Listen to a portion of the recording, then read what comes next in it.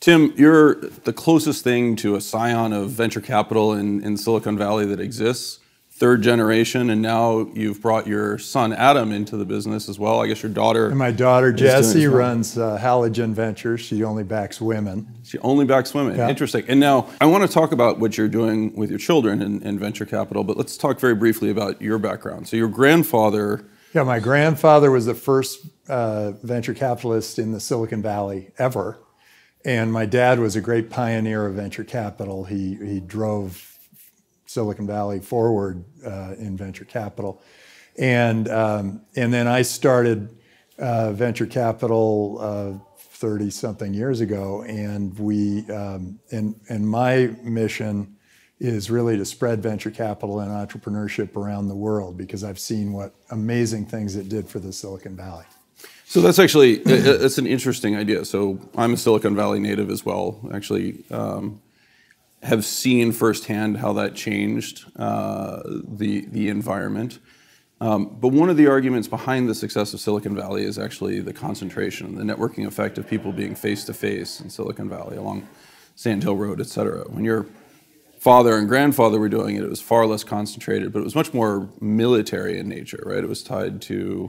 Well, my grandfather was a general, but my father was, military. He fought in Korea for a little while, but it wasn't military. It was more, I know a little bit about it because when I got started in venture capital, I would look for developments, new real estate developments, where I'd go in, and if one of the people leasing it was called something software or something technology or whatever, I'd knock on the door and see if they were interested in taking venture money.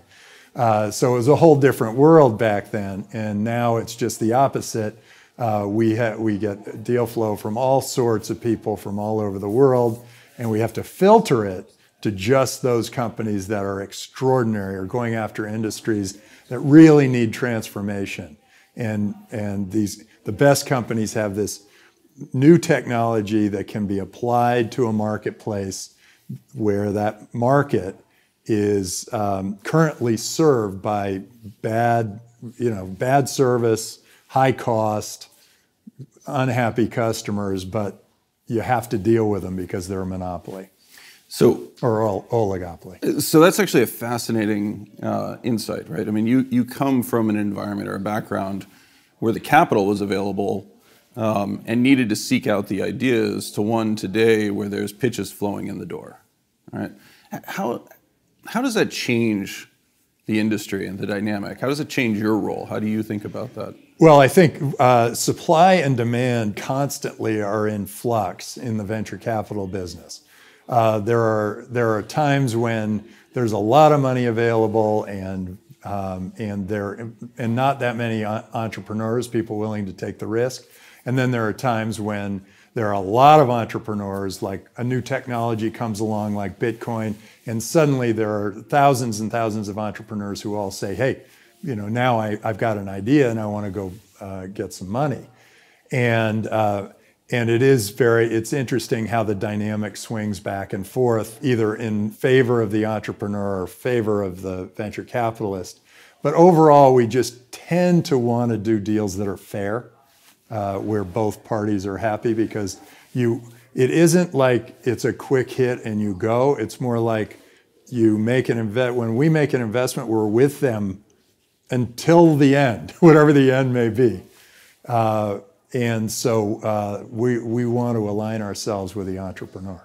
So when you think about that, and you think about there being thousands of entrepreneurs that have opened up in the Bitcoin universe, for example, right? How do you go through the process of vetting whether an idea, or what are you looking for in an idea in a nascent space that hasn't demonstrated its commercial potential in the same way as, say, social networks did post Facebook or even MySpace? How do you think about what you're actually looking for in a venture capital investment? So we're always looking for an entrepreneur who is looking to transform one of those industries, but has a new technology or a new way of looking at it. And it's something that entrepreneur was specifically, put on the earth for. It has to feel like this was meant to be. And another way to look at it is, is this unique enough to build a great, not just a business, but an industry around?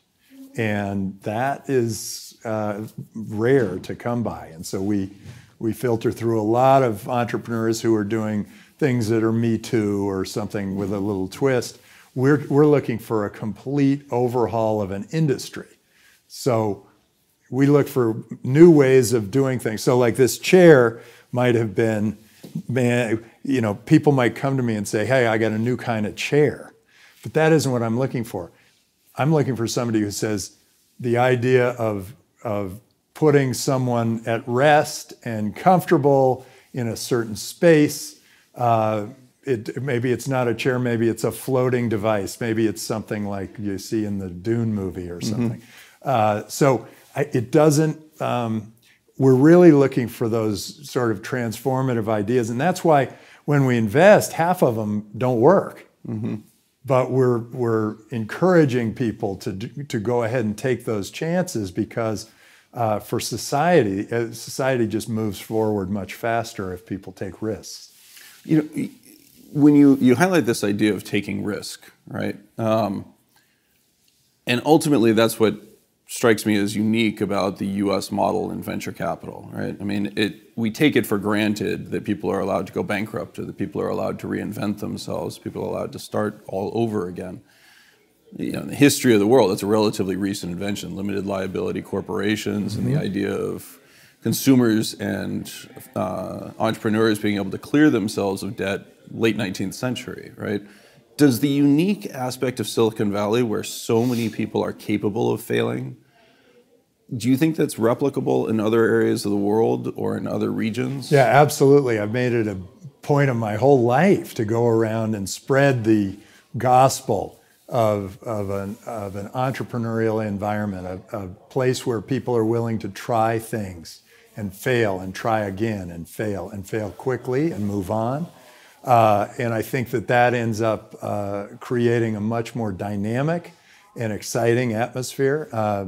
China, until the new dictator showed up, China was very much a free and open society where people were creating on a regular basis new ways of doing things, new operations, and it's happening all over the world now.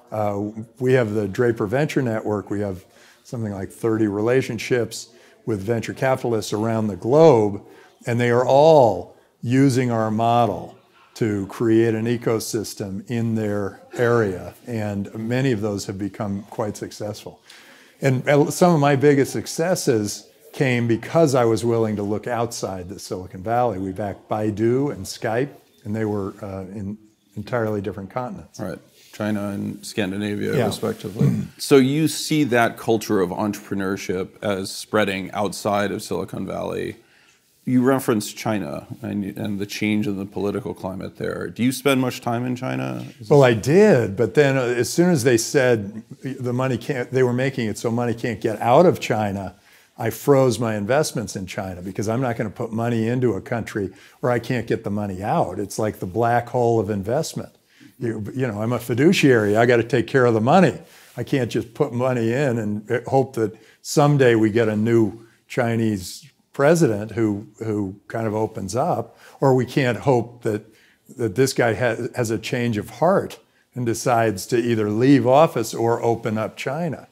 It turns out that throughout history, I always thought it was freedom and free markets that created the great countries of the world, the great economic booms of the world. And it is, but it's also honesty and transparency of government. If you have both, you have magic. You have the United States over the last 200 years. You have a lot of other countries that have tried to do that and built, Japan or South Korea. If you have one or the other, it's usually okay. Singapore had a dictatorship, but they were also very benevolent and somewhat transparent, and people felt they were being treated fairly. And so if they feel like they're being treated fairly and they have a free market, then the country booms. But if you have free markets, but you also have a corrupt government, more like what India used to be before Modi came in, I think you get poverty. So the countries have to trust their leadership, and they have to have free markets, and then it's boom, and then it's like huge economic growth, and everybody benefits. So I actually agree with that, and it's fascinating to hear this come from a venture capitalist, someone who I don't typically think about as approaching the world from a macro or a theoretical perspective, right? I think of it as the founding principles behind the United States were a nation of laws, not men, right? Rule of law, not man. And that's the transparency, right? You can look at the books and you can say, no, this is the law, this is what I'm doing. Silicon Valley actually has played a role in breaking some of that, though, in the past decade in particular. If I look at companies like Uber, or I look at companies like Airbnb, right? They have made a point, Bird in the scooter space, right? They made a point of actually flouting the regulations and the laws with the expectation that if they make the product popular enough, that it's ultimately going to result in the laws changing rather than their business practices. Does that create risk to that environment? Is there a backlash? I think when the entrepreneur starts the business, in Uber's case, whatever, there wasn't a clear law. It was, nobody had anticipated that we could push a button and have a car come to us and then we could go. They were not really thinking that it would be that easy. And I think that's true of most entrepreneurs. When they start a business, there isn't a law. There hasn't been laid down a law. And if they become enormously successful, yes, then then the people will decide on a law that favors their service. Because, I mean, definitely we're all better off with Uber. It's been how I've been getting around for around here, around all the travels I do. And it's an amazing service. And we know we're all better off because of it, with the possible exception of the taxi people. Right. But as a society, we're way better off, and we are. And the idea that now countries or states or whatever are saying, no, Uber's not allowed here or not allowed there, I think they're making a huge mistake. They may be making by trying to create a weird regulation on top of something that is an amazing free market that is not really, it's not hurting anyone. It's actually benefiting society and encouraging more growth in the economy. So just to push back on that for a second, I agree with you that Uber is a phenomenal service. But I do wonder if that philosophy of move fast and break things and presume that if you create a wonderful service, that it's going to result in the laws being written to favor that service or to respect the rights of the consumer to experience a superior outcome. Well, people need to be able to experiment. I mean, otherwise you're stuck with laws that are forcing people into the dark ages. You don't want to have a bunch of laws that are all tied to, we don't want to be rigidly tied to laws that were put on the books 150 years ago that make no sense today. And it's very rare for politicians to be up on all the technology. You saw Zuckerberg being interviewed by all of these senators. That's a total disconnect. They're in two different worlds. There's no way those senators would be able to move the law fast enough to catch up with where Zuckerberg's moving.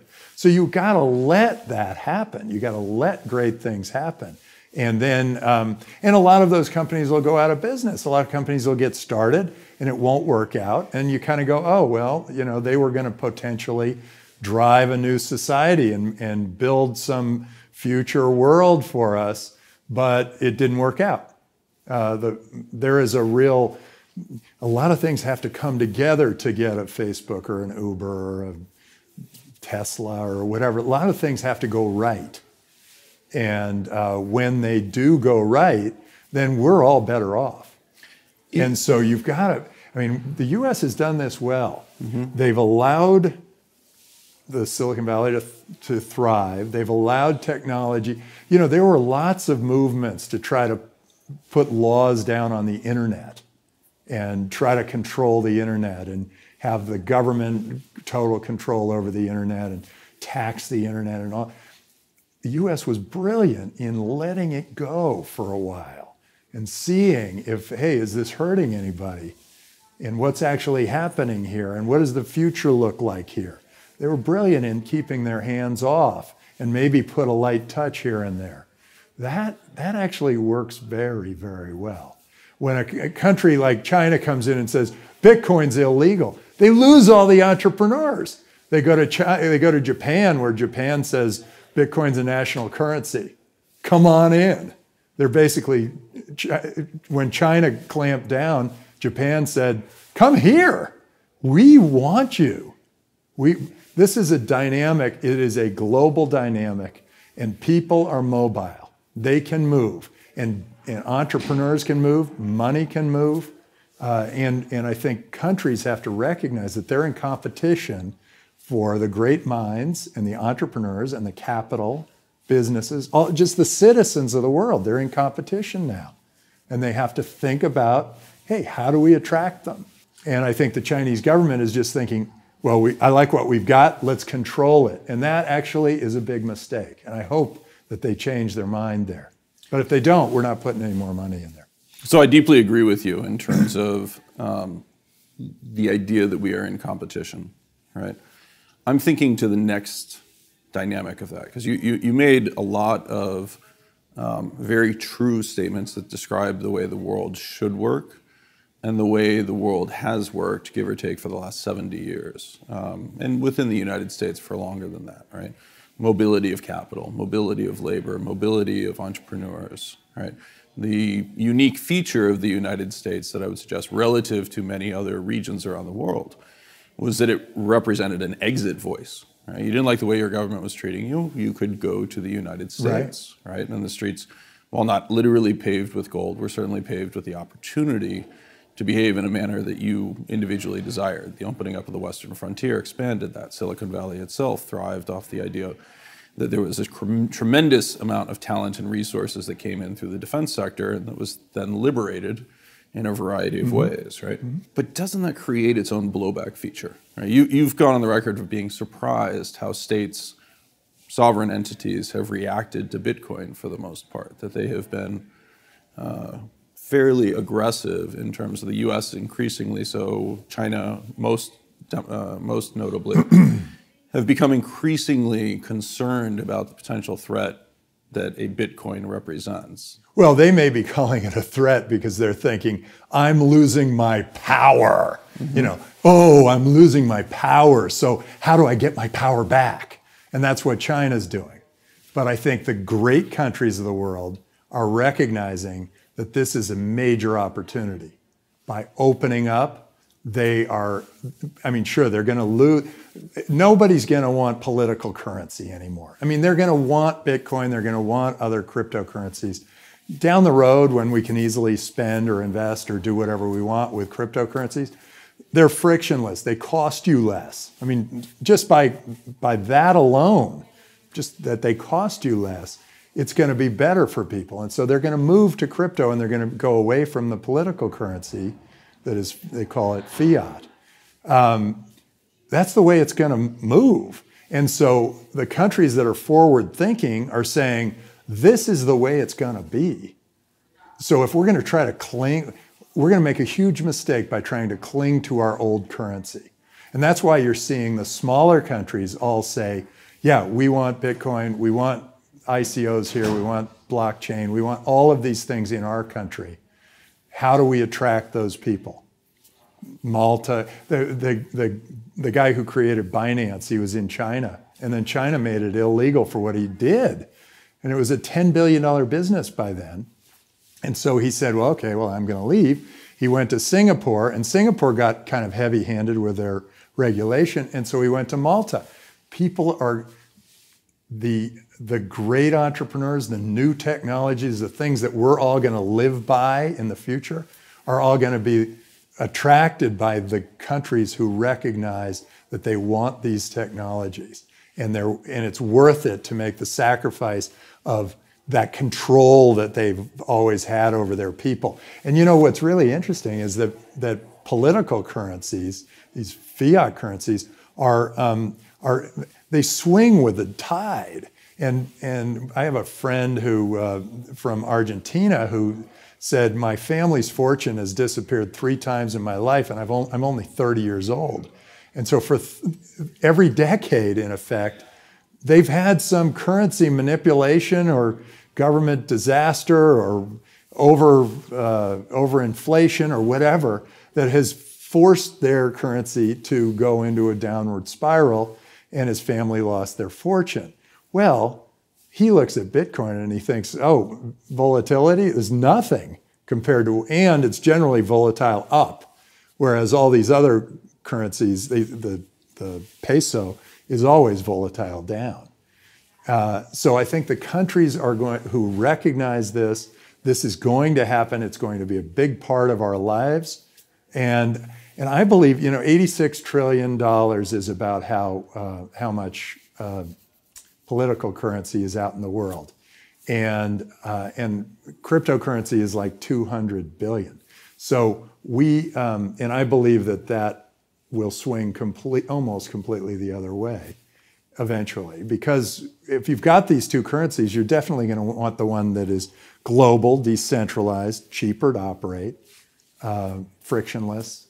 You're going to want that one. So it's interesting, even in that description, though, you're describing it in measures of fiat currency, right? So it's 86 trillion US dollars is the global stock of fiat currencies, right, and 200 billion is the US dollar value of cryptocurrencies. Right, and if I were to describe it in cryptocurrency, I would say there are 21 million Bitcoin, and that's it. And so the challenge, but that 21 million Bitcoin will take a bigger and bigger share of the $86 trillion. So there may still be $86 trillion out there, but 2/3 of the value of the currency on the planet will probably be in Bitcoin and other cryptos. So it's interesting, though, because if I look at the complaint of the day, and I think this is actually part of what's driving the underlying By the way, I like that expression, the complaint of the day. The complaint because of the that's day, kind of right. Yeah. When you see the news, it's usually the day. They aren't looking forward as much as they're saying, here's what's happened today. And that is sort of what I hear is the complaint of the day. Anyway, what's the complaint? Yeah, so what's today's complaint? Well, my back is hurting me a little bit, but the much bigger complaint of the day, I would actually argue, is one of inequality. Right. So there's tremendous concerns about the level of inequality in that distribution of fiat currencies. But if I look at Bitcoin or cryptocurrencies, the Gini coefficients, the measure of inequality, are far more expansive, right? Well, that's only because it's just getting started. But what it has done is it has improved inequality because all of those people who were unbanked by fiat, because governments and banks have gotten together and created these regulations where if you wanted to go set up a bank account and you had $30.22, they would push you away because they know that bank account costs them about $200 a year. $200 a year just to comply with the regulations on it. So they've created this, they keep moving the ladder up. As they regulate more, they move the ladder up and they keep poor people down. So suddenly there's a currency, those poor people, all they need is a smartphone and they can be in the world economy. And so it's opened it up. So all those people in Africa are now a part of the world economy because they can get Bitcoin. All those people in Indonesia can get Bitcoin now. Whereas the banks had given up on them. Those island nations, all the banks pulled out of those island nations in 2011. And so they have no way to build their economy if they don't have a banking system. So now they do. They have this virtual banking system with Coinbase and Ledger and using Bitcoin and other currencies. So you are actually bringing the bottom up much faster with cryptocurrency than your idea that some people are richer than others in one because they have a lot of this or a lot of that. That, I think, is what you really want. You want the poverty to go away. Well, you can get rid of the banking regulations and the relationship between the countries and the banks because what they've done is they've moved that ladder up, and all those unbanked people are destined to be poor if they didn't have something like Bitcoin to come and save the day. But do you think that, I mean, so the statistics on Bitcoin, as I understand it, there's 32 million theoretical Bitcoins that can be in existence. 21. Is it 21 or okay. 21 million. There's 21 million I thought that are currently in existence. No, they're about 17. About 18, 17, okay. And about 3 are lost, so Okay. they're probably 14. So that leaves, give or take, 1 trillion Bitcoins or 1 million Bitcoins left to be distributed to the rest of the world, right? Because 14 are accounted for, 3 have been lost, right? 21, I'm sorry, so 4 million Bitcoins to be distributed to the entire rest of the world's population. How does that become? It's 1 million times 10. Everybody's thinking Bitcoin, oh, that's such a big thing. A Bitcoin is 10,000, what is it? 8 decimals of Satoshis, 10 million Satoshis. So it's like 10 million times a million. So 10 trillion Satoshis are available for the rest of the world. But that isn't really the way it's going to work. Because Explain how you think it'll work. Because this is it's a free market for all currency today. I mean, if I tend to move my dollars into Bitcoin because I think, well, why would I want this currency that's tied to some political force, and where when I have a currency that is going to be frictionless and global? I would much rather have a global currency than one that is sort of tied to a political force. As we're forced to only use our dollars where the U.S. has friends, and that would preclude me from using it in certain other places. And if I'm in another country, I'm in Japan, all I've got is yen, and the yen isn't really taken anywhere else. And if I'm in Europe, it's all euros, and it's really not taken anywhere else. So this is global and open. It's just a better currency. And there is a disconnect in the amount of dollars that people have, and there's a disconnect in how much Ethereum people have, and there's a disconnect, and different people have different amounts of different currencies. It's just that all those currencies are going to be used for spending, buying things, doing whatever they do, investing. A big part of it goes into investing. And you're going to see, and the way I'm looking at it is, yeah, I'd rather own Bitcoin now, because my belief is that Bitcoin is going to be one of the great currencies of the world. Maybe not the biggest, but it may be the biggest.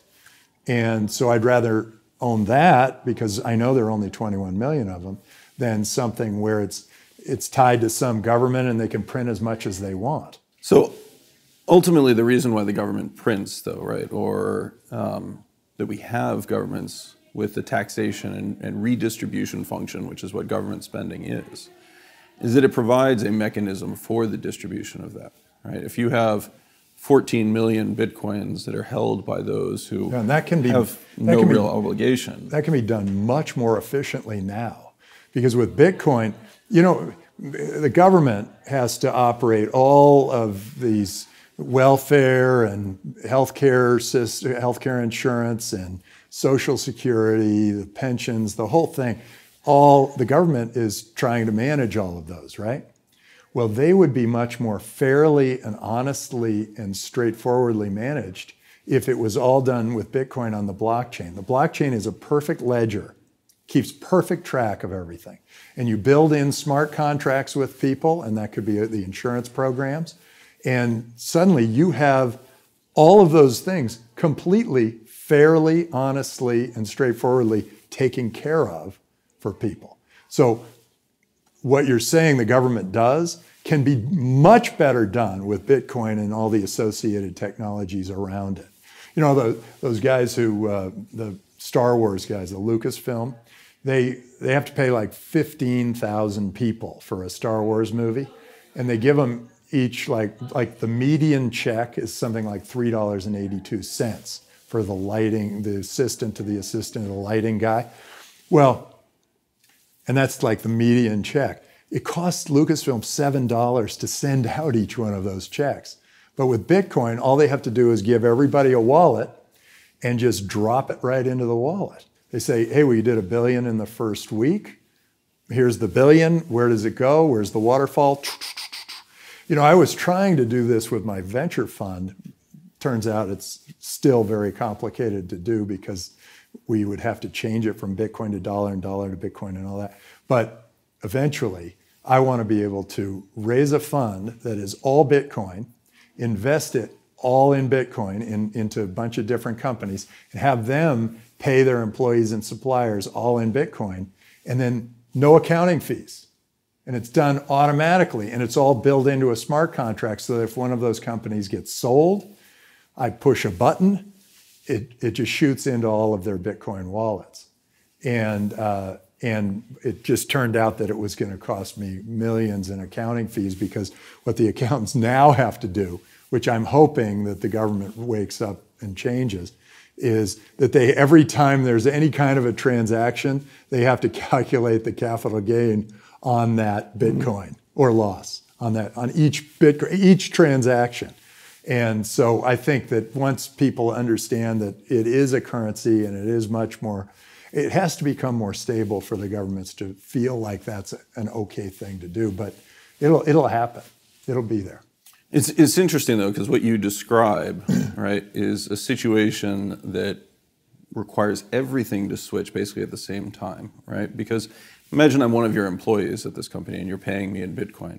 Well, what you've done is you've pushed the cost of doing business in two separate currencies, right? Where 95% of my consumption basket is in U.S. dollars. So far.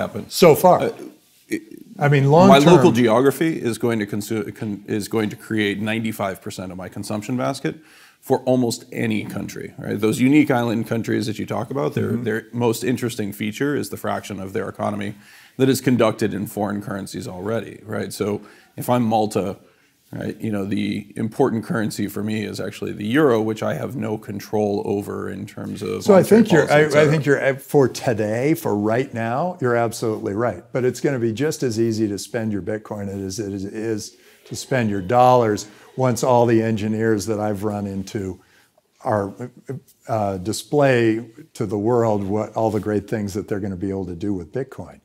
And so that so it's going to be very easy to move, to spend Bitcoin in one place or another, or go to Starbucks and just use your phone. You won't even have to hold around a credit card anymore. So I think that we're headed toward a time. It's an easy thing to say that right now, yes, 95, it's like 99% of the things you buy really have to take fiat currency. But it's not going to be long before, it becomes 50-50, 70-30. Eventually, it will be eventually it'll be easier to spend and invest your Bitcoin than it is to spend and invest your dollars. That's not true today. I think it's going to be, so this is maybe a major point of disagreement. I think it's going to be a lot harder than you are perhaps thinking, because the technology, and this is where I was going with the earlier line of questioning, the technology or the idea that this can be done without acknowledging the regulatory cost burden, right? The reason a checking account costs $200 to maintain, as you pointed out, is the regulation of the financial system. The regulation of the financial system is in place because of the perception of the need to actually protect those who are banking, whether it's FDIC insurance fees, the actual cost of record keeping, et cetera. We can lower all those costs without leaving a fiat system. You do know that your bank is being hacked all the time, and Bitcoin, the blockchain of Bitcoin, has never been hacked. Okay? Yeah, the exchanges. People around it have been hacked. Right. But no one has hacked the Bitcoin blockchain, knock on wood. Yeah, I was going to say. But no one has hacked that. Right. And so when I look at my Bitcoin versus my dollars, my Bitcoin is more secure than my dollars are. My dollars are in a bank that is constantly being hacked. And so we're looking at them saying, you really think that's safe? You really think all that government and regulation is really helping you become safer? It's not. You're safer on the Bitcoin blockchain. So it isn't safe. That money is no longer safe. And actually, Bitcoin came at the perfect time because now the banks are playing whack-a-mole trying to keep these hackers away. And suddenly there's something that the hackers can't get into. It's interesting. I think there's going to be a much greater pushback in general. I think you're starting to see this against the Silicon Valley approach of move fast and break things. Precisely for, as you pointed it, the countries, particularly larger countries like the United States, value the power and control that they have. Yeah, I think they do it at their own peril, though. And I think there's a really interesting test you should run. Mm-hmm. Go around and ask 30-year-olds if they'd rather have Bitcoin or dollars, and they'll all say Bitcoin. Ask 50-year-olds if they'd rather have Bitcoin or dollars, they all say dollars. So I think we're seeing, and as the 30-year-olds age, they're all going to be moving toward crypto. So it's technology eventually becomes a part of our society because because it's better. It's just better way to operate. And eventually that's going to happen. And so the question is, if you're a politician or a government official, are you going to get in front of that, or are you going to try to protect against it? And if you're going to try to protect against it at your own peril, your constituency is getting older and will die off while the other guy's constituency is thriving, is going to grow and thrive. So the crypto constituency is going to continue to thrive. I think that's going to be interesting to watch. I think we'll have to revisit that. You know, I wouldn't watch. Yeah. I would participate, because this is a much better world. The world that where crypto is everywhere, we're all a part of this world, that is a much better world than the fiefdom world, the tribal world that we've had. And I would say participate. The best way to participate is just go get a Coinbase wallet or get a ledger and get that feeling of like putting it in, getting your Bitcoin downloaded onto the ledger and then going, oh my gosh, you know, and compare this, the ledger, to that big, huge building with all those people with their fancy clothes coming out of the building that you're paying to build that bank. Here, it's just like, that's my money. And it's a whole new way. You do it once and you go, oh my gosh, I'm looking at the future of money. So I think you just told me a variant of you can't win if you don't play, but which is the lottery motto. It's not just win. Yeah. It's just, this is a new society. And you want to get out in front of this new society. You want to be a part of this new society. Or do you want to be a Luddite? The Luddites died off, didn't they? I think they died off. There were victories and there were losses for Luddites, right? It was so. I actually advocate the same thing. I argue for people in Bitcoin to what I call get yourself to neutral, which means at minimum having some participation, right, and some ability to approach it from a somewhat objective standpoint. If I'm sitting fully on the sidelines, then I'm rooting for it to fail, right? And if I'm overly invested in it, then I've perhaps allocated too much of my capital to it. I don't find myself interesting, but there is also the chance that I'm right, and we do become a Bitcoin or a cryptocurrency world. In which case, your concern was that there would be people who got super rich on Bitcoin. Well, I think they will. So when you think about that, and so if you do if you do a Monte Carlo simulation here, you would be very heavy in Bitcoin, because even if I'm 50-50 that I'm right, it's huge for the future. So I think that's actually part of the challenge, right? Is you need to evaluate what you think your underlying assumptions are. If you think it's 50-50, then 100% you're correct, right? There's also an issue of, is Monte Carlo analysis the right way to think about this? And it's important to understand the Monte Carlo analysis assumes that you have the ability to replicate the trade over and over and over again. Right? There is no sunk cost in a Monte Carlo analysis. Right? That's not the way the world works. The world is linear in time. And so a Monte Carlo analysis is linear very in time, different. but it's geometric in technology. And I think that's what a lot of people miss. That you get a geometric expansion of technology, it gets better and better and better at a faster and faster rate. What percentage do you put on the idea that Bitcoin in a useful period will replace fiat currencies? You know, all I'm saying, I made one prediction, and that was by 2022, one Bitcoin will be worth $250,000. And I did that because I think a lot of these technologies are coming to the fore, and it'll take maybe a little while for people to adopt them and to start using them. And it might be like 2023, but it's in that range where people start to easily spend it, easily invest it, easily put it to use, as easily as they do dollars now. And as soon as that happens, there's going to be a huge shift, because who's going to want to hold on to political money when you can hold on to real crypto money? When I think about a forecast like that, so I mean, effectively you're describing a scenario in which the total value of Bitcoin rises to something like $4 trillion US dollars, right? So 4 trillion, that's like 5% of all the currency in the world. I think that's pretty reasonable. Interesting. From that type of point, right? And when you think about that type of wealth and the concentration that that creates, how do you engage in the process of redistribution? How do you make sure that somebody in Africa who can't afford an ASIC and who can't afford the electricity, they barely have solar into their facility, they certainly can't run something at 2,500 watts, which is what's required for running a Bitmine, or an Ant-Man, I guess it is, actually, miner. How do they get their hands on a Bitcoin? Well, they or might get a bunch of Satoshis, yeah. Well, there are lots of ways, but they will trade their current currency into, they're doing it now, because, you know, they don't trust their own governments. Their governments manipulate their currency all the time. So if you've got Nigerian Naira and you need to trade it for South African Riyadh,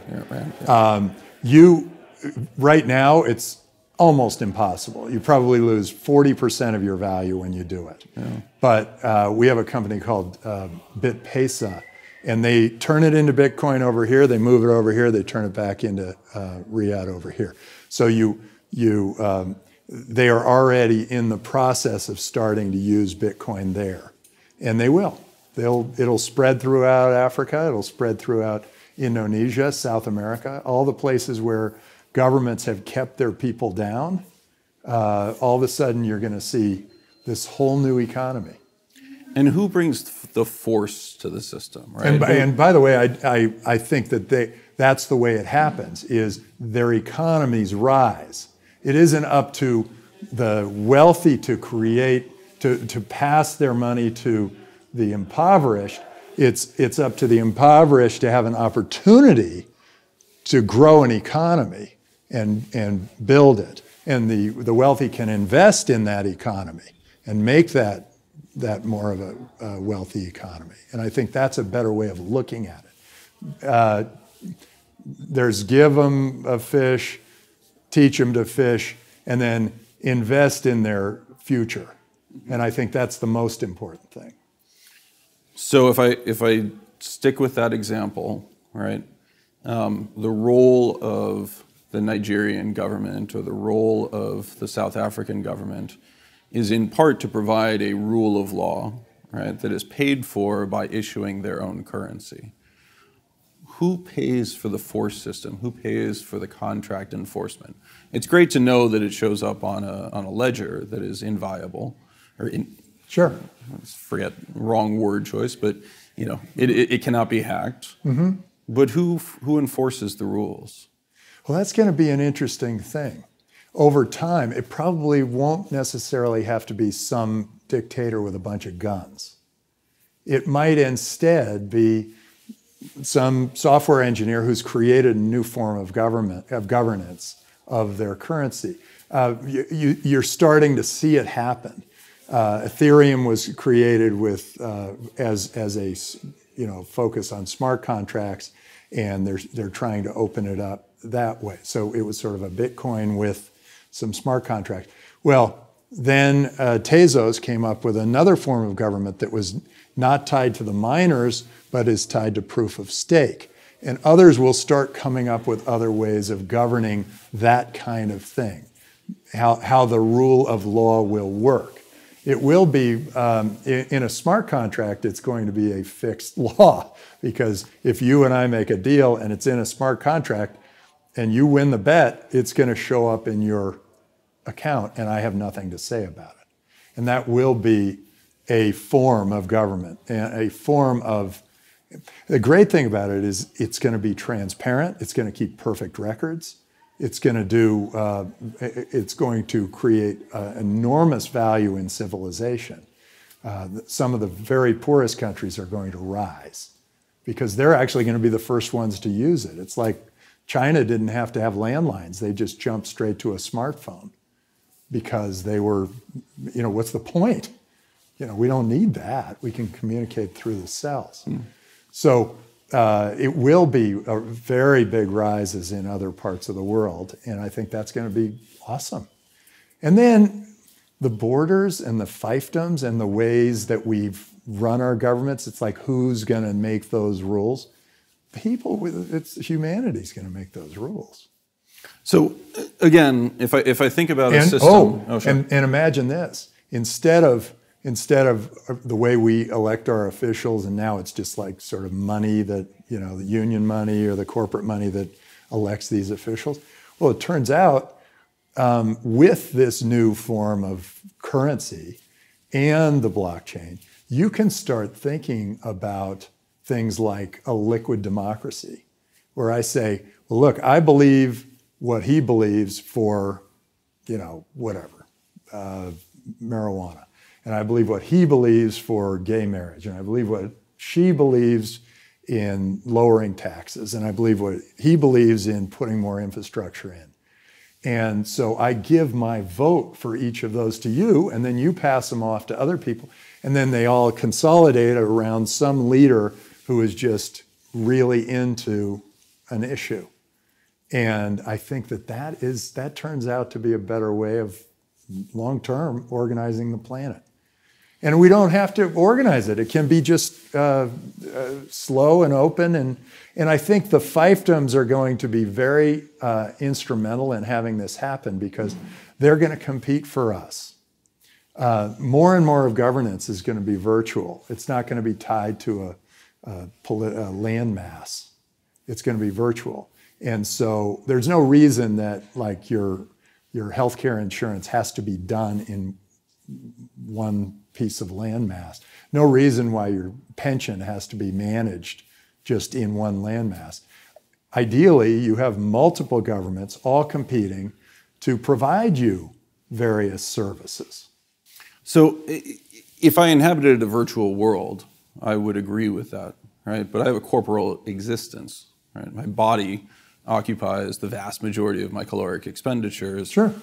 And the structure of the inputs into my body, my fingertips, my eyes, my nose, et cetera, exist in a physical landmass space, right? That physical landmass space has to be governed in one form or another, right? And putting it on a global basis, right, or putting it into a virtual world, there's no real enforcement. No, but that's how that part, this is how that part may work in the future, which is, let's say your corporal mass is, well, right now it's in Las Vegas, but where do you live? You live in San Francisco. San Francisco. So, but you're here for a couple of days. So a couple of days worth of your landmass taxes would probably be paid here, and the rest of it would be in San Francisco. Or if you travel a lot, you would pick up based on different places that you've been, and you'd pay those taxes. And those would be only the taxes you potentially would pay for the landmass. You could potentially have the virtual services. The ones that could be done virtually don't have to be corporal. They don't have to be here. They can be anywhere. I mean, I'm sure you manage your money in different places around the world, or I do anyway. And they don't have to be tied to they don't have to be like living on top of me or in my little my little tribe. They can be outside my tribe. So the challenge, I guess, would come back to this general observation, though, right? That if that's true, right, which is effectively a very libertarian philosophy. It's not really. It's a new way of looking at governance. I believe in governance. I mean, we're better people because we have governance. But I mean, living in California, you know, our government has sort of gone off the rails. Our education's gone from first to 47th in 50 years. It's gone from, our business climate has gone from first to 50th. Our quality of life, with the best weather in the world, quality of life has gone from first to 50th. We used to spend 28% on infrastructure. Now we spend 3% on infrastructure. It's gone off the rails. But they know they've got great weather and they have a monopoly and they can do whatever they want. And that's kind of what we've let them do. So I would say that there's no reason that they shouldn't have to compete. For you, for me, for all of the people of the not of just the state, but of the world. Inherently, I completely agree with you. I actually, as I have, I've said this many times, the unique feature of the United States and what it changed about the world was that it actually gave people an exit voice. If you did not like the way the government was treating you, you could get up and go, and you could go to the United States. Yeah, and if you don't like one state, you can get up and go to another state. There is some value to that too. Right. And as more of that part of governance becomes more local and like the landmass part, like build out physical infrastructure, get good water, get good maybe electricity, although that could be privatized too.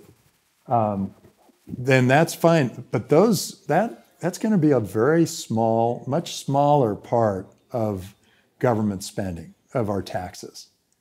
And the rest of it, I believe, will be handled virtually. Things can be handled virtually, a lot of it. And it doesn't have to be, I don't have to use, like for a pension, I don't have to use somebody who happens to live in my hometown, or even my state, or even my government, my federal government. I could use somebody else to manage my pension. Mm-hmm. Well, why not? Why don't we let that happen? That should be open.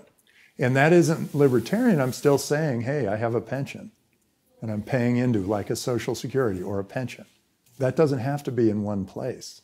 Humans they used to be a little more corporal and they used to be now they're mobile. The data is actually extraordinarily clear on this. People are physically far less geographically mobile than they were. Meaning that you actually are more likely to live in the city, state, county that you were born in today than you were 50 years ago. Well, but you are also able to travel more. Yeah. And you will move if you get stuck in California and you realize, hey, we got to get out of here. Out of California. So as we think about that dynamic of geographic mobility, and it's reduced in some ways, and as you point out, the travel has opened up regions and experiences that other people can have. Where do you think the world looks differently for your children and ultimately your grandchildren? We started with a discussion about the fact that your son Adam and your daughter are involved in venture capital as well. How does their world look different from the one that you started by knocking on the doors of software companies? So I think that they are going to be more mobile, but as you say, they might actually just stay in California, but they are the most itchy to get out of California because they do realize how bad it's become.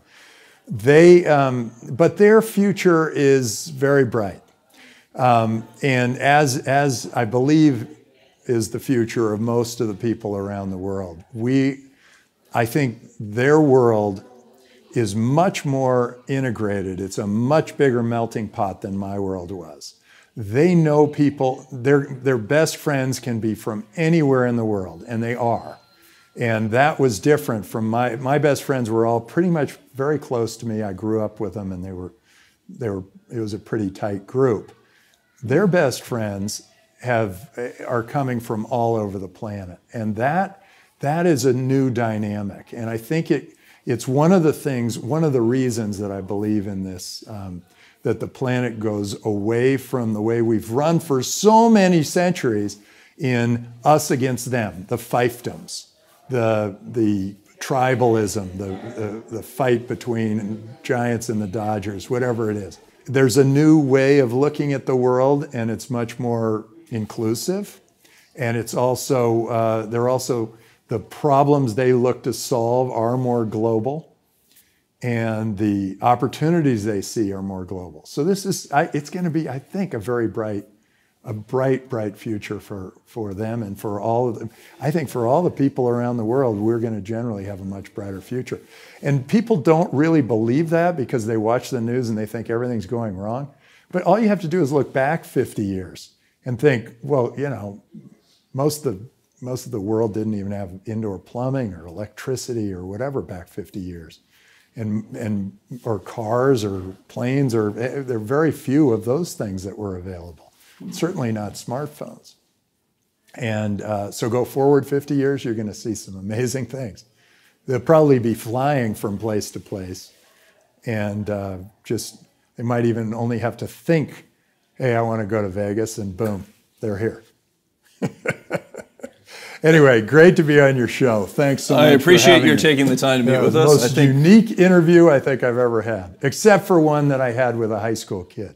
That compares favorably. Yeah, absolutely.